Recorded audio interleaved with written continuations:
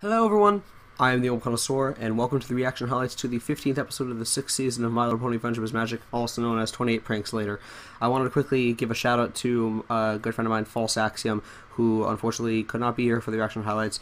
We were trying to arrange it, but it couldn't happen. Hopefully he'll be here for the next week's episode. If not, sometime. I'd love to be in a reaction highlights with him. Anyway, shout out to him. It's alright. I also wanted to say quickly that from the impressions that I've gotten from my friends, this episode does not seem like the best episode. So, I don't know, my hopes for the episode have lowered. I thought it was going to be much better than last week's episode, but apparently it's what I thought, and it's pretty much overboard. So, without further ado, 28 Pranks Later, which is a reference to 28 Days Later, we will now start the reaction. It's a changeling with pink eyes. Totally not rainbow-ish. Party favorite? Oh, wow. Cloud boots. I want cloud booties. Oh my gosh, Fluttershy is wheezing. My little pony, my little pony. Your mouth gets all dry. Whoa, that's Granny Smith. Actually, I don't like that part, but the rest is great. Didn't we go over this in the Scaremaster and like sort of saying how scaring someone is like an exciting, exhilarating amount of scare? Fluttershy would have called us all here to talk about this if she thought it was funny. That way. Wow, that was amplified greatly by the crystals in the room. The sewing machine cake is actually better than the cake. That is a good prank, actually, making everything into cakes. Gotcha! That is a good prank, though.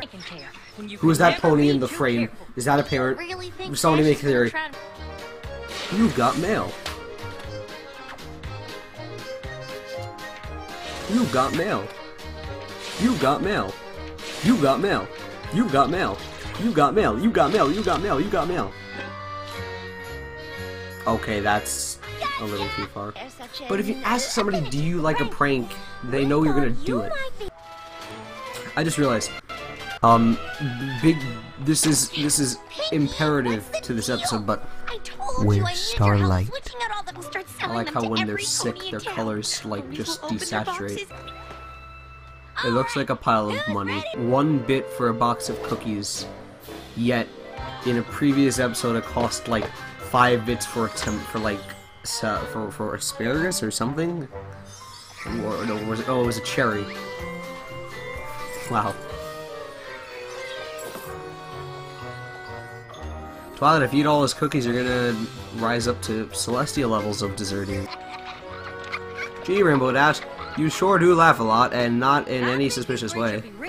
Oh my god. It's just like my friend said.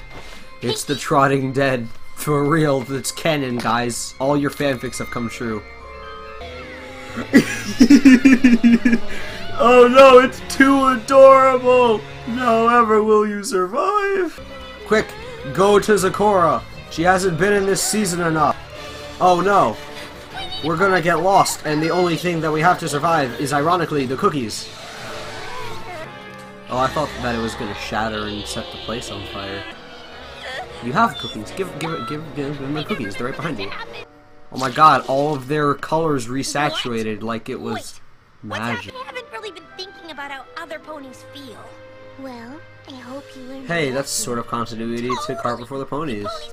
Wow, everyone's eyes, and Big Macs especially. Okay, I could see why people did not like this episode. I think that it was, again, below average.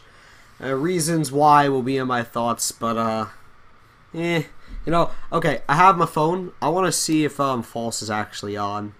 I want to call him. Let's see. I'm gonna call him. Let's see if he says anything. Nope. Well, hold on, I got this. Everybody, everybody check out my friend False, okay? So, you know, maybe he'll be in next week's react, whatever it is. I am the Old Connoisseur. I'll see you in the next video. I hope you enjoyed the reaction highlights, and that's about it. Bye. Oh, my mic.